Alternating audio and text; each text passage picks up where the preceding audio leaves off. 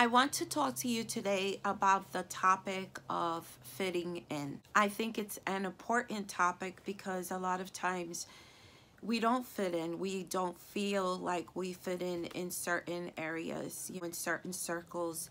And to be honest with you, we're not supposed to fit in completely all of the time. That's just not realistic. But it's a really tough place to be at when you're in a place where you're brand new, for example. And I'm going through that right now. I'm in a brand new area for work, and I really don't know anybody. And I don't feel like I completely fit in just yet.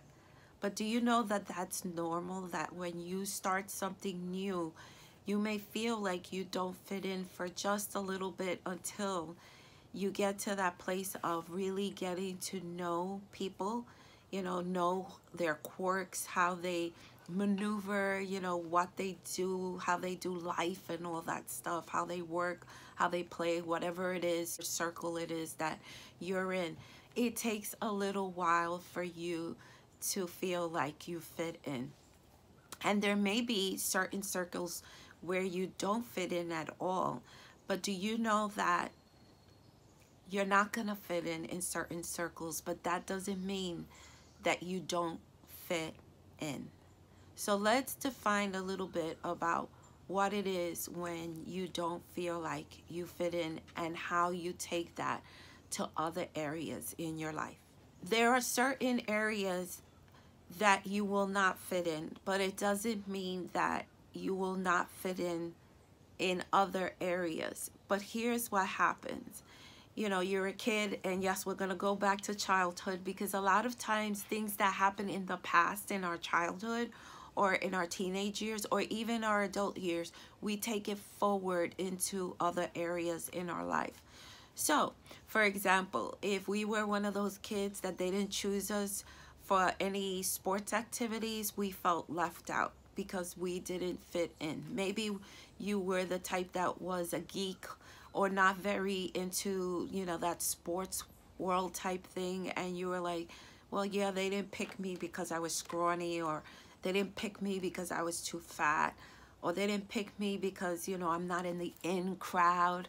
And so we take that forward unknowingly sometimes, right? But it's in the back of our subconscious. And so when we're not picked for something, when we're not chosen for something, when we're not looked for, we start to believe and think that we do not fit in. And that's far from the truth. Maybe you didn't fit in at that point in time, but it doesn't mean that you don't fit in other areas or arenas or circles in your life. And so you have to kind of sit back and really ask yourself, is it really that I don't fit in, or is it really that I'm feeling insecure because I wasn't picked in the past? And therefore, all of those insecurities are coming up, and I'm interpreting it as I do not fit in. So think about that and answer that question. There are tribes in heaven. There are tribes in heaven. And how do I know that? Because he established tribes here on earth. So in Israel, they had 12 tribes. And so I like to think of like our ethnic background, and I'm just using that as an example, right? Our ethnic background as a tribe, our churches, they're different tribes. It doesn't mean that the tribes can't come together, right? Because if you look at it, Israel had 12 tribes, but they all came together, and they all came together a few times a year, especially once a year, to worship, right, before God as a nation. So all the tribes got together as a nation to worship. So, some of you are saying, but Roz, I don't feel like I fit in. Think of the circle that you do fit in. You have your tribe that is your family. And maybe you don't have a family, but you have a tribe of friends where you're doing life together and you like a lot of things and you think alike, you're like-minded, or your tribe within your church. Find a place where you will fit in. And let me tell you something. I love my church. I love, love, love my church, because We are a tribe within a tribe within a tribe. We are so diverse in my church, and you can always find your tribe within the bigger tribe, right, to fit in. And it doesn't mean that we're being separate. It means that we're being within a tribe because we are same, we like the same things and stuff like that. But when it comes to getting together and worshiping God, all of the tribes get together. And so a lot of times feeling left out or feeling like you're not part of the tribe, it just might mean that you haven't found people that are like-minded like you, right? And so you feel kind of out of place with certain circles. And that's always going to happen. And it doesn't mean that you're less than. It just means that you're so different that it's kind of hard for you to hang and do life with those people.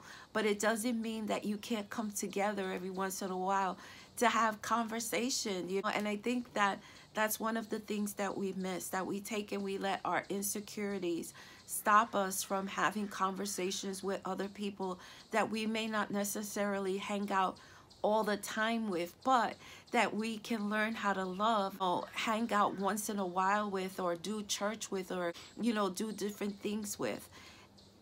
That's why God admonishes us to love, right? You should feel comfortable within certain circles in order to do life. And we're talking about inner circles. So there are outer circles and there are inner circles, and those outer circles consist of a lot of different tribes. They consist of a lot of different tribes, and we don't necessarily have to be in all of them. So when you are feeling like you're not fitting in, here's what you need to do. Ask yourself, is this really a circle that I need to be in? Is this really a circle that I need to be in? And then ask yourself, why is it that I'm feeling like I'm not fitting in? Is it because of personalities? Is it because of your insecurity? If it's because of an insecurity that you're feeling, why are you feeling insecure? Now, one of the things that I've done with my I Refuse to Live Depressed group is that I told them to buy a journal. And I think journals are so good because you can take the time to really write it and start to ask yourself certain questions. Well, why is it that I feel this way? Ask the question and then answer it for yourself. It's so important for you to continue to do, and if you haven't started, start to do self-inventory. Find out, why is it that I'm feeling this way? Why is it that I'm going through this? Why is it that, that these are my triggers?